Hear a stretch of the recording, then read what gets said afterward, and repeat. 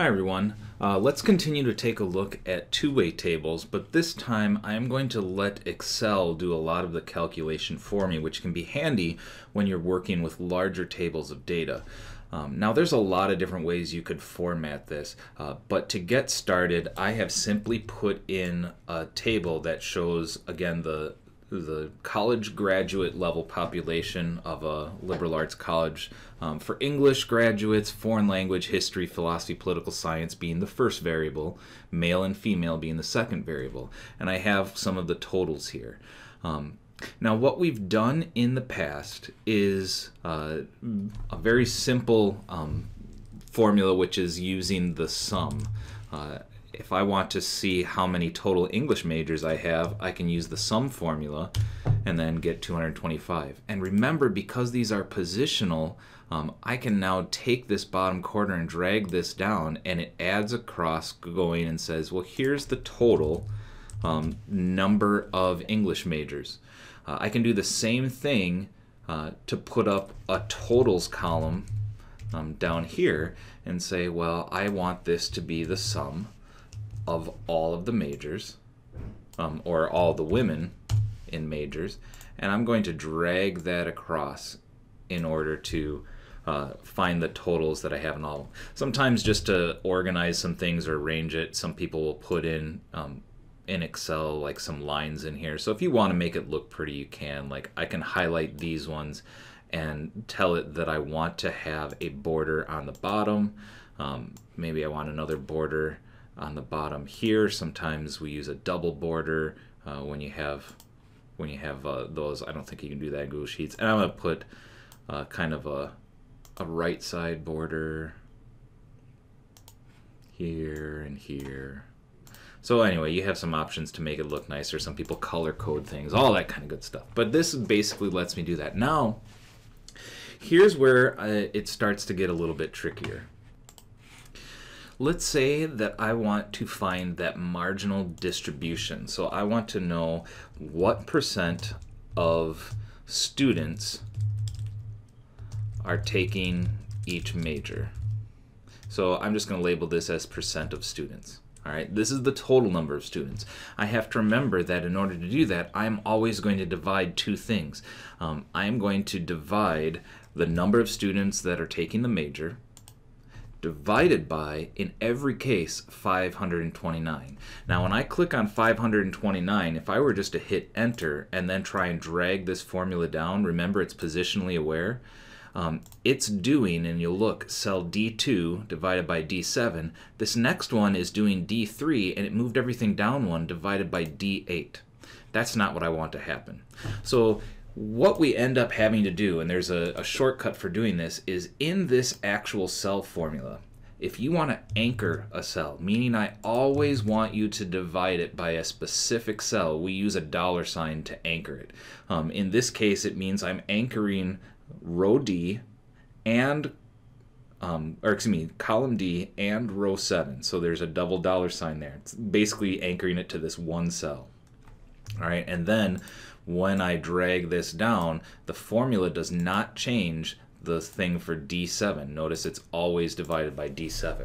Now, doing that can be kind of cumbersome to have to go in and type in $. So we use a keyboard shortcut that is function 4 on Google Sheets. So I could say equals 225 divided by 529. And right after I click that, if I hit function 4, it starts cycling through different ways to anchor that.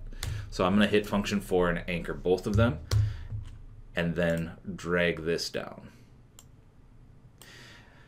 Another thing, just to kind of clean this up, I want this to be displayed as a percentage. So with it highlighted, I'm just going to jump over here and say format this as a %. You can get into some more things like I don't want that many decimal places, or I want more decimal places, however you want to do that. But now this is quickly telling me the % of students that are English majors. It gets a little bit trickier, and I'm not going to put this in the table. It gets a little bit trickier if I want to ask different questions. Like perhaps I want to know what % of women take each major. So remember, I am now talking about of women. So for this row, I am going to say what percent of women are English majors? What percent of women are foreign language majors? So remember, the of women is my denominator. So I am going to do equals 136 English majors divided by 271 women. Function 4 to lock that in, and then I can just drag this down and say there's my percent, and I'm going to take away some decimal points, say 50% of women are English majors. Perhaps I want to know the percent of major that are women.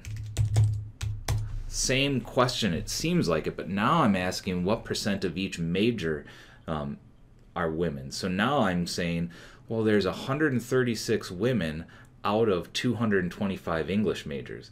Notice the of major. Now I need the total of each major for this. So I'm going to do equals the number of women divided by the total in that major. Lock that second cell in, drag it down, do some percentages. Now I have that question answered. I can do the same thing for the other ones, and I'll do that now, and I'll pause it while I plug those in. Alright, so I've done the same thing, and now I know that what percent of men are English majors. I know 89 out of 225. 25 out of 86 men, or excuse me, what percent of men? 89 out of 258. And 25 out of 258. That's the percent of men that take each major.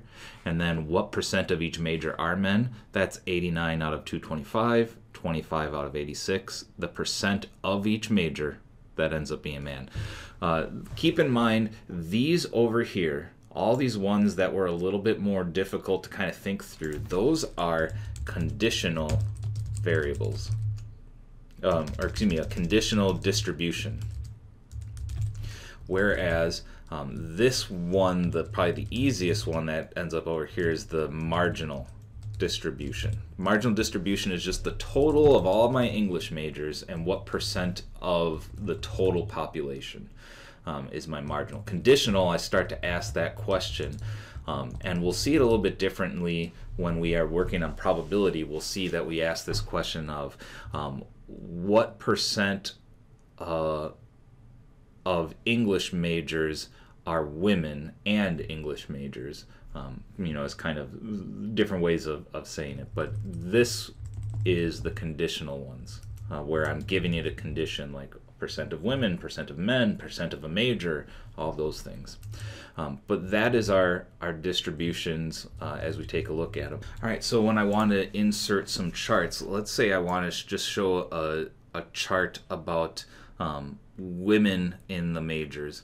So I'm going to insert a chart. Remember, when you're using categorical variables, now we actually do want to use the bar chart or the pie graph. So in this case, I'll put a bar chart in here, and you'll notice it just shows me the English majors, how many there are, and it's just a count of them. So not a histogram in here. I'll do the same thing with a pie chart.